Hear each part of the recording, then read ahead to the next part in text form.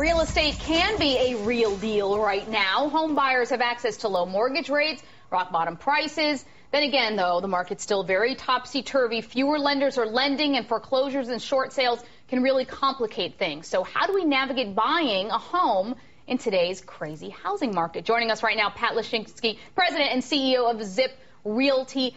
Pat, even though the conditions out there are good if you're in the shape to buy, meaning you've got the 3 C's, the credit, the capacity, collateral, all that. If you're in good shape, people still are too nervous to pull the lever. So what's stopping them? Well, I think that there's just so much news out there about what's going on in housing that people don't know how to make heads or tails of what's going on.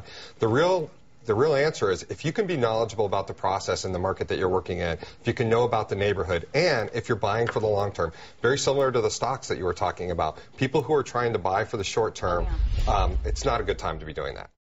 Okay, let's open up the money line where Eric in New Jersey has a question. Eric, tell us what's up. Sure. My wife and I are looking to purchase a home.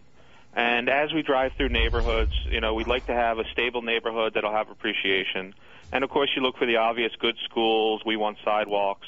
And you see some neighborhoods that have a lot of for sale signs, and we assume that means we can negotiate a better deal, but that's a known entity. I guess our concern and our question is, what about the foreclosures that we don't see? There could be a half dozen foreclosures that we don't even know if they're on the market at this point.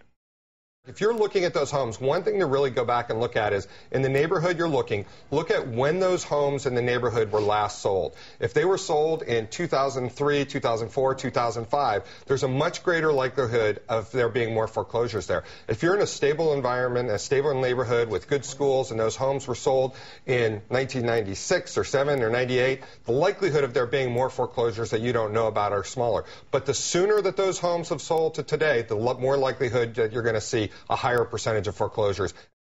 Christian in Georgia, you're on the money line. What's on your mind?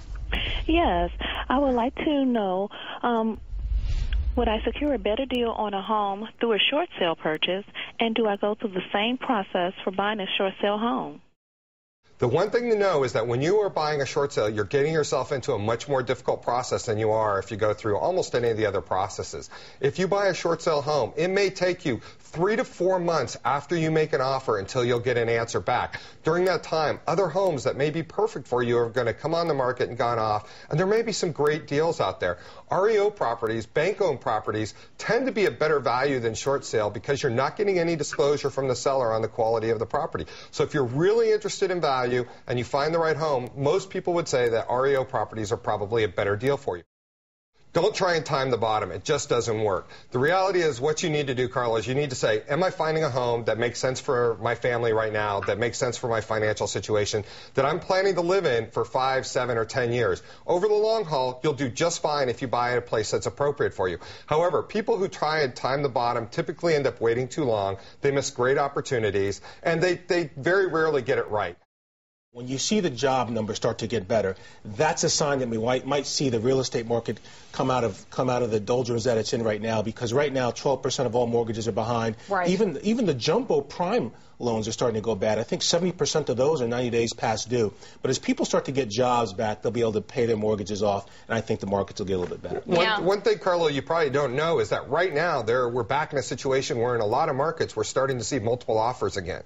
So if you're trying to time it at the bottom, people think that just because the economy's been tough that it's an easy way to get a good deal. Home prices have come down to the point where there are a lot of people who've been sitting on the sidelines for a long time who are able to afford to get into a house, and we're seeing multiple offers. So don't miss out on the market because you're trying to time it. Find a great place for yourself and be willing to take action. Because of those interest rates. Carlo, buy when you are ready, not when the market says it's ready.